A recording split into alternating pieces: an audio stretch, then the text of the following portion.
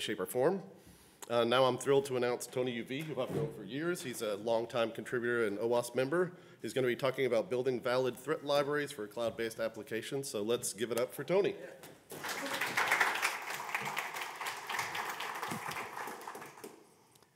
All right, mic check. All right, cool. Hey, everybody. Thanks and welcome for welcoming me to London, and pleasure to be here. Sorry that we started a little bit late. Dive right into things. I want to go ahead and just cover what the objectives are of this talk. The main thing is that, this talk is kind of multifaceted, and there's really too much to cover within 45 minutes. What I try to do is basically build a case study tailored towards the energy sector, oil and gas specifically, where cloud adoption is now resurging for various business reasons. And so I thought it'd be an opportune time to talk about, exploring some of the threat, building a threat library for that sector, as well as seeing how building a threat library can actually help facilitate automation in DevSecOps. So, obviously that's a lot to cover right there. I mean, just the case study alone is enough, is a mouthful. What we're going to try to do here is to exemplify a threat library and basically show how we can build some context into the application, into a cloud application that I basically am using as a guinea pig. It's actually a real application for a multinational company that is one of the largest producers of oil and research and exporters of oil in the world. Secondary goal here is that, I want to demonstrate the main point here is that a true threat library can actually help to be the cornerstone to marrying that to attacks, vulnerabilities. There's attack libraries that exist, like KPEC, and vulnerabilities and weaknesses that exist, lists that exist. Obviously, CVEs in the hundreds of thousands, CWEs in the hundreds, and growing. And obviously, you're affected components of an attack surface. So the idea here is that with a threat library, if you're in DevSecOps and you're like me and you want to do some automation because you're tired of this kind of stagnant security industry going nowhere, you want to be able to facilitate a lot of the things, and a threat context provides multiple different benefits. We'll get into that in a second. Lastly, looking at this diagram here of DevSecOps, there's things that are happening when you're planning and you're coding, you're building, et cetera, and you're doing all the operational and development activities. There's opportunities for you from a security context to understand what sort of security inputs do you need to go into this process. And with today's CSPs, cloud service providers, and their related products, there's a multitude of different web-enabled interfaces that you can query and that you can actually set settings for in your respective cloud application. A little bit about myself. I'm not going to bore you with a lot of details other than the things that you see here, but the reason I really show this, and by the way, my contact information is there mostly for feedback. I'm really interested for your feedback, things that you would like to see further evolved in this talk. It's just 45 minutes. We'll love to make this a 2-hour thing and just kind of add more to it. But, I've done a lot of things over 25 years, and the benefit of starting out in IT is understanding process and understanding different systems, different types of workflows, both within multinational companies and startups. I'll just use one of the things that's not on here is that actually was one of the first speakers at the SCAP conference in Baltimore.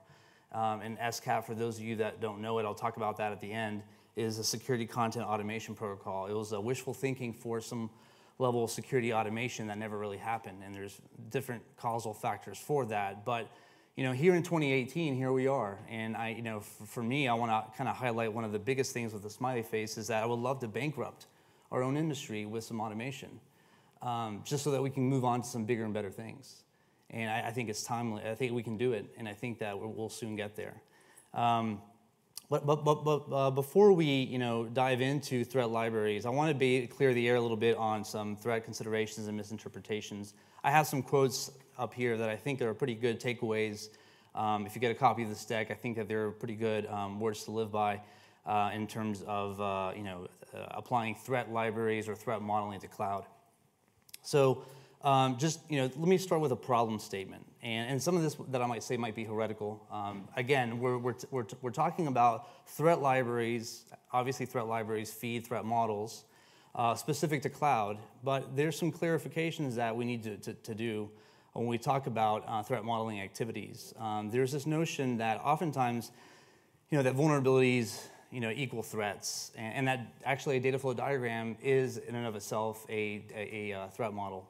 And that's absolutely incorrect. There are artifacts that support a threat model, but they're not in and of itself the entirety of one. The reason I bring this up is because there's a lack of understanding in terms of what is a threat. And the simplest way to really define it, and really in any English dictionary that you wish to use, is one that is a possible of a menace, right? You sometimes hear in the weather that says, the sky is threatening with showers today. There's always this underlying theme of like a possibility. Versus attack, it's something that actually happened. Today in Baghdad, there was missiles that came in. So-and-so city was attacked or whatever. There is an absoluteness to an attack, and so this is important when you're building a threat library, is to be able to understand where you're going to get your information. Where are you going to harvest your threat intel from the outside, right? Who are you going to listen to for outside intelligence that's really threat, and how are you going to harvest your own data? AWS and Azure both provide, a centralized dashboard of security threats. I just looked at the new Azure security dashboard, now called Hybrid, and it has a lot of bells and whistles. It has a lot of automation and workflow capabilities, and it has a threat component as well. Buyer beware with a lot of the threat plugins that is in your CSP, your favorite CSP dashboard or whatnot, because a lot of the threat intel that's going in there is being fed by security vendors. And not to really basically dismiss a lot of the security vendors that are out there, but again, they're providing some of these formulas that really violate the definition of a threat. So a proposed resolution is that while you're considering and building a threat library for your cloud application, consider some of the following. Sometimes that the industry threat perspective, like we're going to talk about oil and gas. We're going to talk about, energy. There's a lot of experts in that field. There's been crimes that predate, information security. So that's a competitive market. You're talking about millions of dollars a day. So there's more than enough incentive to do fraudulent or competitive behavior. So you begin there. Begin with the industry experts to understand the field. The secondary thing is if you're building let's say we're all building a cloud application for a refinery or a company that is doing R&D for new development of oil wells. You want to be able to mine a lot of data, right? Because the future of the energy sector, and the reason that energy is really going to the cloud, is to mine that data so they don't have engineers having to carry around laptops and interface with sensors and PLCs and stuff like that in order to get data and then aggregate it somewhere else. The automation is basically beckoning major players from Shell, Exxon, et cetera, to be able to go to the cloud and use the computational power there. The other thing too is, for this exercise, a security champion conducting threat modeling. At the very end of this talk, I will give a kind of a psychological profile of the ideal individual to really aggregate different key facets to really pull together what is good threat intel from the outside and what is good threat data that your cloud platforms and your own applications are actually harvesting if you're doing the proper level of logging. All right, so further clarifying on terms, I just want to be able to say, this castle being depicted, threat modeling is a model of threats. I'm always interested to see, that threat modeling gets so convoluted into complex definitions. It's a model of threats, as the name implies, and it predates all of our industry roots. It's always been a model of threats. And so what we're doing here today is trying to model the full cloud stack. You have cloud management APIs that affect the security of your infrastructure, IAM policies, access control policies, ACLs at the network level, architecture, DNS. All those things are beyond your VMs and so forth. So unlike other types of threat modeling approaches, we have to really consider the full stack. I already talked about some of this other stuff here. The threats are often inferred from attack surfaces. And security professionals sometimes like to do this where they basically let the asset, the information asset or the technical asset be their reason for applying a threat. without actually understanding a threat motive and a threat actor and so forth. The main point here is that fourth bullet point that is going to be kind of a theme to this whole talk is how can we take a threat library and correlate it to a good attack pattern to exemplify viability of attacks against a cloud application. That's going to be, I have actually some personal experience in federal in the United States with this, where I've worked a lot with MITRE over the years. The guys there have done CVE and attack now with the post-exploitation framework and whatnot. And what's great about some of the things that came out of Styx and Taxi that's now adopted by OASIS and not MITRE anymore is the fact that there was a schema, right, that had indicators of compromise and threat campaigns and stuff like that. But what was missing from that great schema was the ability to marry that to a KPEG or to a CVE. Over the year, since OASIS took over, what happened is that the KPEG identifier got deprecated. And so you basically have, this Styx and Taxi protocol to be able to share threat intel, right, in a standardized fashion, to be able to create, some resounding threat evidence, but you couldn't really marry it back to your attacks that you wanted to maybe exercise in your automation and as terms of security testing.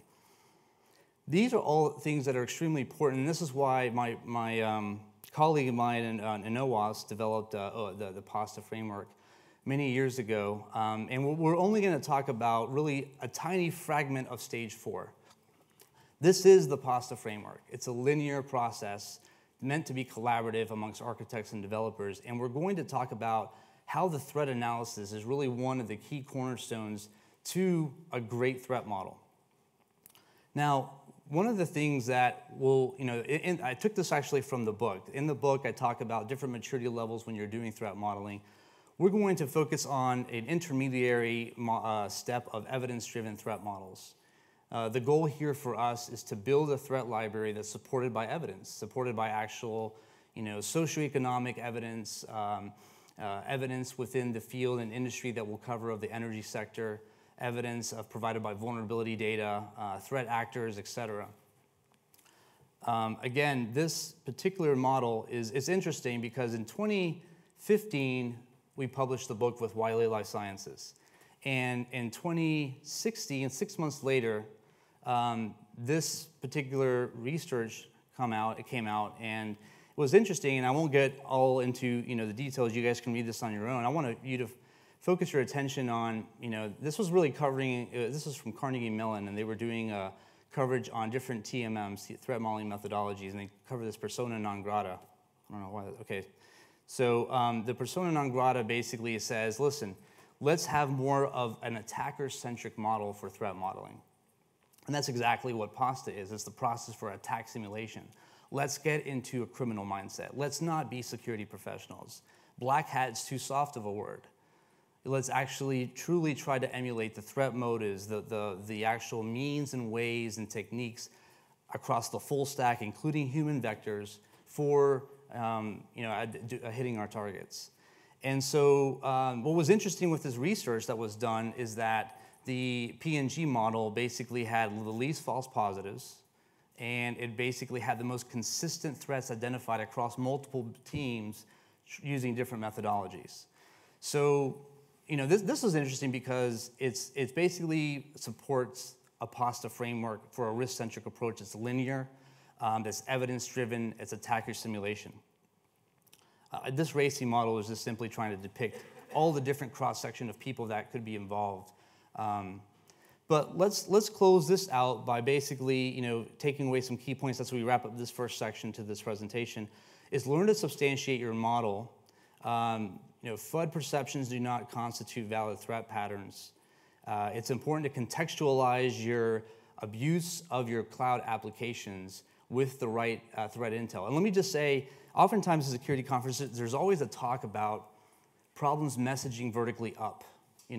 As security professionals, we can message fairly well horizontally with other engineers or with maybe a CISO or a security champion. But understanding threats is a universal piece of information that messages really well. and it could substantiate so many different things. Funding, legitimacy for remediation, even from the naysayers that we commonly face within our environments. So the role of the threat library is intended to provide a living body of content around viable threats. And with DevSecOps, we have the opportunity now to feed that threat library consistently with more learning. So if you think about, in the monitor and operational phase of our DevSecOps lifecycle that we showed before, there's events that are happening within our system, our application, our frameworks that we're using, and we want to log those things. Now, that's a lot of information. And the key thing is what to log and marrying that back into a threat library. Just to close this out, this section. Now, here's an example. I was looking at CSO. CSO, I enjoy their articles.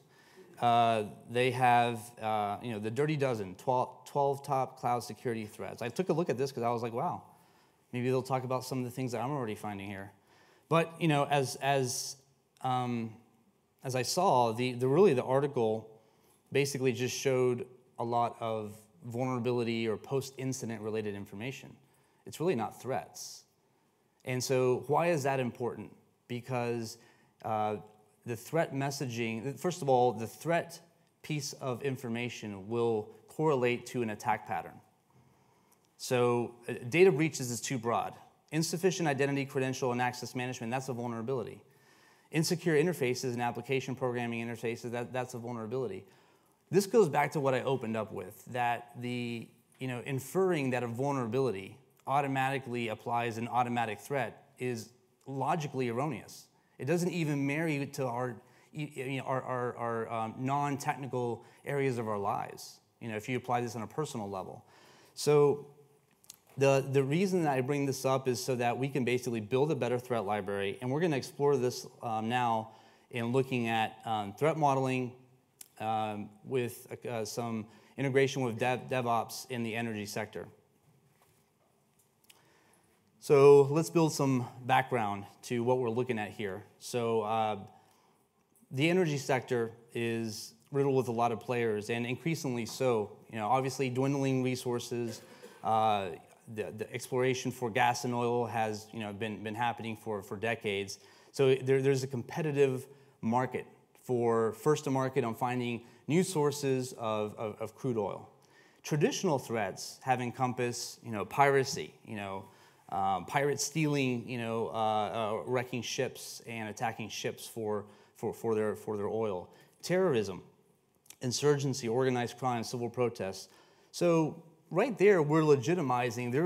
Before we get into the cyber aspect of things, before we get into interconnected, web-enabled PLCs and SCADA systems and ICS controllers and stuff like that, we already have motive. We already have crime in the making for years. And so there's definitely motive and there's means. Now, with the facility of web-enabled protocols and cloud service providers, we have some opportunities. Again, let's take on the adversarial approach and not the white hat approach right now. Let's think about how we can benefit from some levels of sabotage or data tainting, and we'll get into some of that in a second. So it's a highly competitive, capital-intensive industry. Some of in building a small, this is just a subset of the threat library that we'll look at, but the reason that a lot of these energy providers are going into the cloud today is because of the massive amounts of information that all of their operations is doing. From the R&D aspect to the well refineries to finding new downspouts and performance of their equipment, all that is data. And now they're eager to get to the cloud. So what I did is I found a good guinea pig. Statoil is any Norwegian in the room? Statoil stockholder, is that close enough? That makes you Norwegian in my book. So Statoil, now is Equinor, and so basically they teamed up with a company that basically developed a cloud. So the far left one basically, so Statoil's trouble-free move to the cloud. That company there, Force Subsea, I don't know if you guys can see that. They basically are a Swedish company, and they developed a platform for managing well spots. Now, for managing wellheads. The application's name is WellSpot, and basically it runs in Azure. Okay, so basically they provide this multi-tenant login, FlexTrack multi-tenant energy app is that in the middle, and you just put in really the domain, and basically it allows you to look at what different forms of authentication in that far right that you can basically try to kind of highlight it there a little bit higher.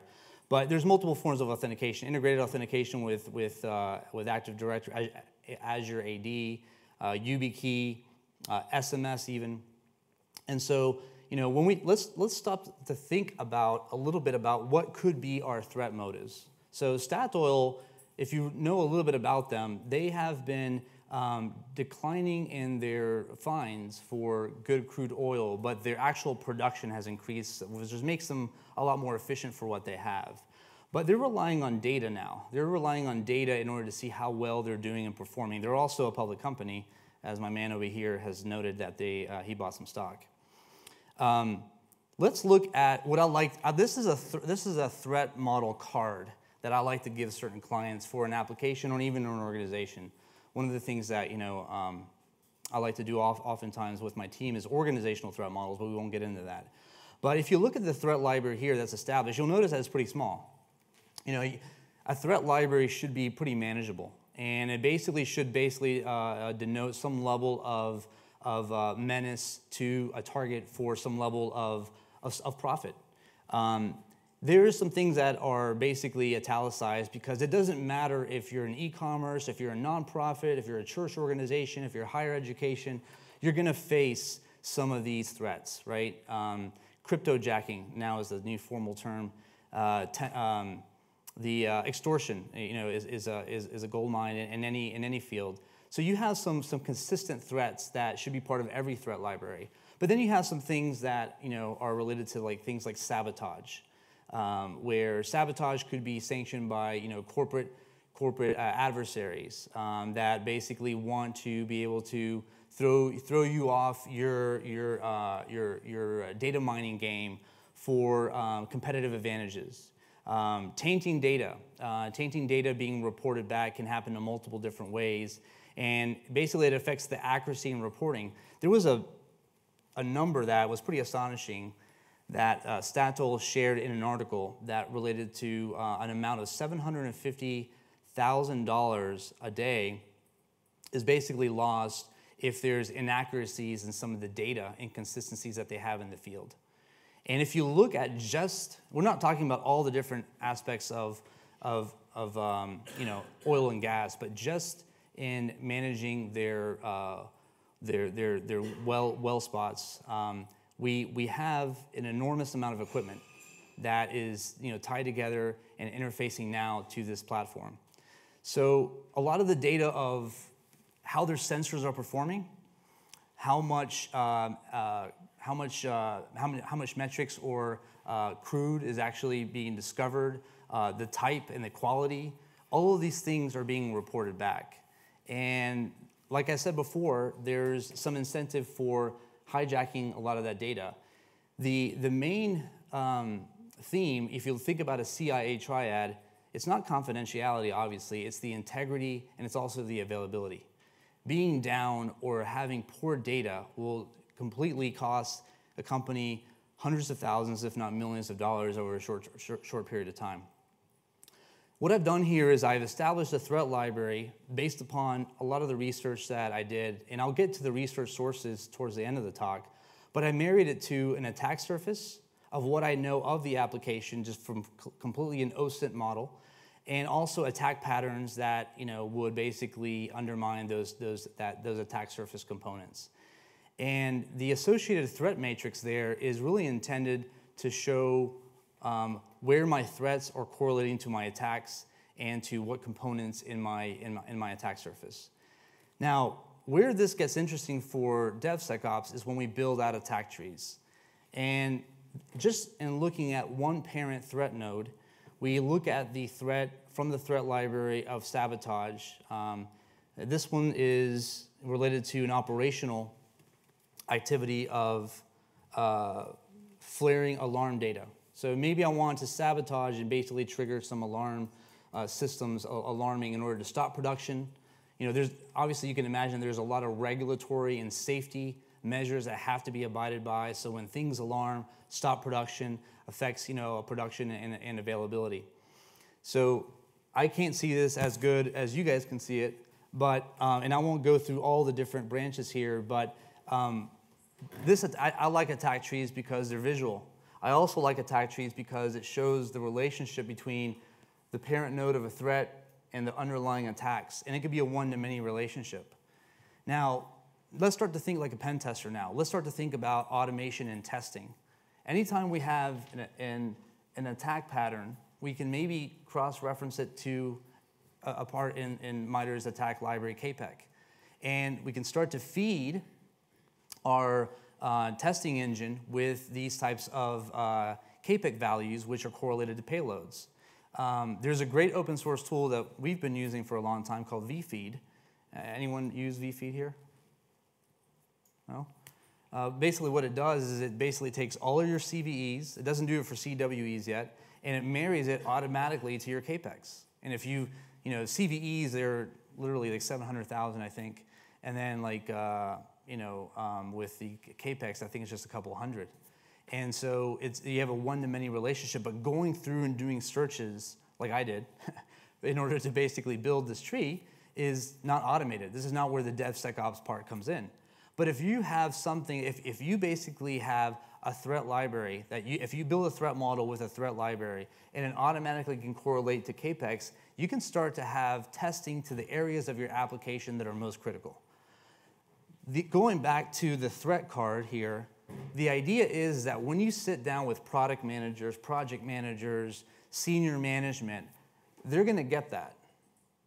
They're going to get that. They're not going to get KPEC. They're not going to get CVEs. They're not going to get the CERT reports. They're going to be like, your 10 seconds of being in my face is over. But this makes sense. And when you can marry that all the way down to say, do you want this to happen? We found that we have evidence from energy sector research groups, operational groups. There's some research that I pulled from the European Council, which had a special energy cyber security report. I also pulled evidence from the Department of Energy in the United States. They had their own security report. And all of these things substantiate the threat library. But as we go into the attack tree, we marry these KPECs, and I didn't do it for all of them, but I did do it for the vulnerabilities and weaknesses, is that you have now things to check. I wish I could, I'm tempted to fast forward to one of the dashboards from Microsoft's really cool Azure hybrid platform, because there in the top right it says 24 million alerts. I think anybody that's been in operations, and I've been in security operations in the dungeon, eyes on glass, looking at alerts. Now we got SIMs and IDS, different types of things feeding, feeding something else that feeds something else that feeds something else, and we have a content problem. So the idea behind a threat library within a threat model is to provide some level of poignant security focus, so that you can test the things that are most concerning. It doesn't mean that you forego the rest of the things, but you begin by addressing the vulnerabilities that really affect the attacks that make that threat actually viable. The other thing too, before I close out this graph, is the last kind of area here. So these vulnerabilities are affecting components, right? So these are components. It could be server-side components. It could be frameworks. It could be third-party libraries. Whatever is really in scope, but the good thing about it here is you have this last rung of what every developer wants to know. I was like, fine, I'm tired of you scaring me. Now tell me what to do about it. And so all of these different, I put D for defense mechanisms, really countermeasures, is intended so that you could actually, these marry to parameters and API checks in Azure. All of these do. So there's a way to automatically, query the Azure interface You could also use the Azure agent if you're looking at a VM, but if you're looking at, network rules or policies or privileges, you can query all these things to see if you actually have a problem, or you can actually do a HTTP put, in order to basically post a control that basically mitigates the attack patterns in the tree. When I was, one of the cool things that I think would be great, and if anyone wants to join me on this crazy mission, I would love it, is to can you imagine if we have like a threat model schema standardized, there's a standard schema, it can basically marry to sticks. We basically we can pull threat intel from taxi services around the world. There's only like really 30 credible ones. And you can basically take that threat information to reinvigorate your threat model, but we need a schema. And I've been talking about that for a long time, and usually people ignore me, but one day. I'm just going to show a couple of different, script mapping countermeasures that can be automatically implemented. I only got a few minutes left, but there was a vulnerability in my attack tree related to an exposed Redis cache server. So, Redis caching system exposed erroneously. I'm trying to validate. So this is more of a detective control that I can do maybe during my during my build process, right? So in my DevOps process, maybe I want to be able to validate and say that, okay, I actually have my Redis server configuration actually not exposed to the internet. This is basically what the JSON actually looks like. You get basically a 200, if everything checks out okay. But what it's doing here is providing, if it was completely exposed, you would have a start and end IP that would be null. But here we're basically assuring that there's a whitelist of IPs that can only get to it, which would be the inverse of what we have in our tree. Now, from a preventative check, where we're actually wanting to change this up and do a put, we can basically we can change the configuration if we don't have this control enabled based upon our attack tree, based upon our threat model, and we can basically say, well, we have this exposure, architecturally, let's go ahead and close that gap. AWS is no different. You guys might be definitely, I'm sure, using AWS.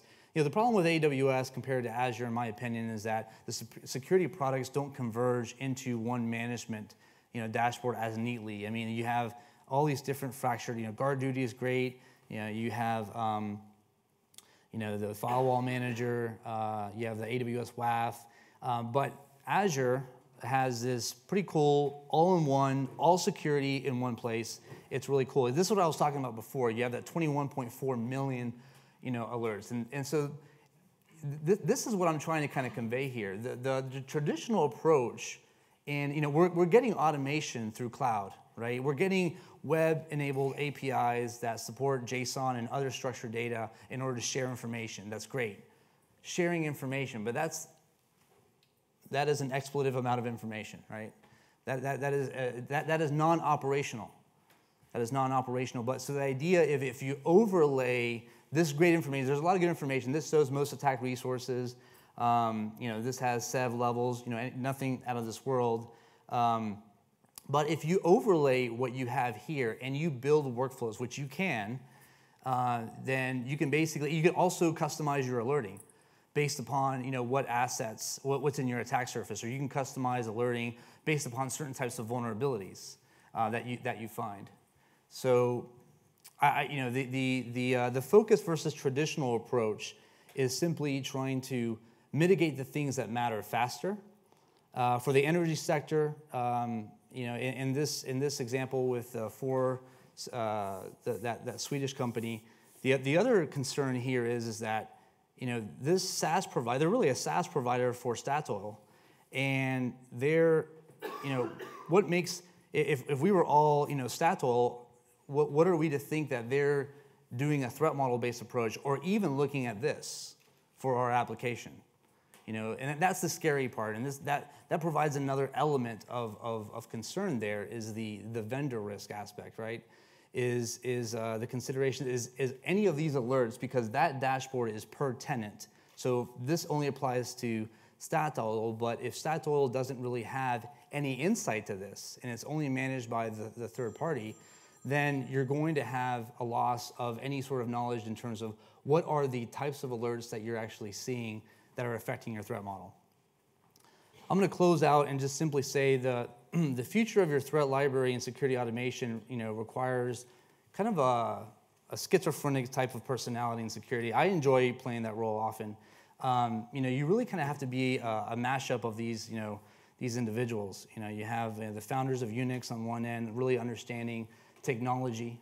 There's a lot of security professionals that don't understand enough about emerging technologies, emerging frameworks. So that's crucial. Being able to think like a criminal is probably even more important. I think that's a deficit. It's important to think and understand what are the nefarious motives, and most important, what are the economic benefits of that nefarious motive. We're not talking about script kiddie stuff. We're talking about true operational hacking that gets us paid, where we can establish persistence, where we can basically pass the hash and harvest credentials and compromise IPs and sell them and work for country, nation states that are sanctioning all this stuff. And the last part is the global economic business hat. I put my friend there, Warren Buffett, so that we can basically have, like going back to the oil industry, do we understand enough? I think I put on here is that the business perspective really addresses the business threats and not necessarily the security threats. And oftentimes, when we want to look at threats, especially in the cloud, we think about security threats, but we don't basically take the time to understand the threats to the business, which is where our threat model should begin from a risk-centric standpoint. These are some of the threat libraries that I found very useful. I did want to cover the transportation sector, but this was way too short of a talk in order to do that. But there's a couple of great resources there. There's a lot of these ISACs. I give most of the ISACs a C- except for the financial one. Most of them really don't have a good information of indicators of compromise. When working with the FBI, as an example, or the local state bureau of investigations or Secret Service in the United States, most of the time they don't care about what's happening with you and your organization. They just want to solve their cases. So if you have information to help their cases, then they'll share information. So the ISACs I gave about a C-. The industry sector reports are extremely good. Sometimes I would remember I was in Eastern Europe one time, and I was trying to get intel for a socially depressed area, economic recessed area in that part of the world, and how that can correlate to different types of cybercrime. And I got some really good evidence from state officials, Interpol reports and stuff like that. So they're not that as hard as you might think to get. You just simply have to have the right connections, but they're an A+ definitely in terms of having really good threat intel. Now, comparatively speaking, there's companies that advertise threat intels to build your threat library, but the best ones is if you can basically do these 4 things. Twitter, Google, phenomenal. I mean, if you can build your own bot using Slack and Teams and different, even simple RSS feeds, I found those to be even sometimes more helpful than some of the OTX feeds that, for example, Alien Vault sometimes shares, not to discredit some of the things that they're doing. Also, industry leaders like GE and Data Command, they speak at length about their devices in the energy sector. They talk about, and if someone that is not in the energy sector, I want to know, how does your sensor work? I want to know what protocols does it use. I want to know if it uses IoT protocols. Does it use, what non-standard ports is it using? What non-standard, calls is it using? How are they falling into my CRUD model, create, read, update, delete? If I have information about the manufacturer or OEM details about their systems and understand their use cases, I'll be in a better position to build a real threat model. Lastly, this is my last slide here. Looking forward, a lot of people look to organizations like MITRE, and I'll go back to my story where I was one of the first speakers talking about the SCAP conference in Baltimore. And SCAP is still around. It's still 1.3 or something like that. And this is going back, almost 10 years. So 1.3, 10 years. So my thing to you is don't hold your breath for security automation to come at the hands of some sort of standard body. We are the ones, maybe through the conduit of OWASP and other organizations like it, to create that level of ingenuity where we can create the right schema, where we can create maybe like a body of threat vignettes that retail, e-commerce, higher education, government, in different facets of our businesses around the world can actually use and benefit.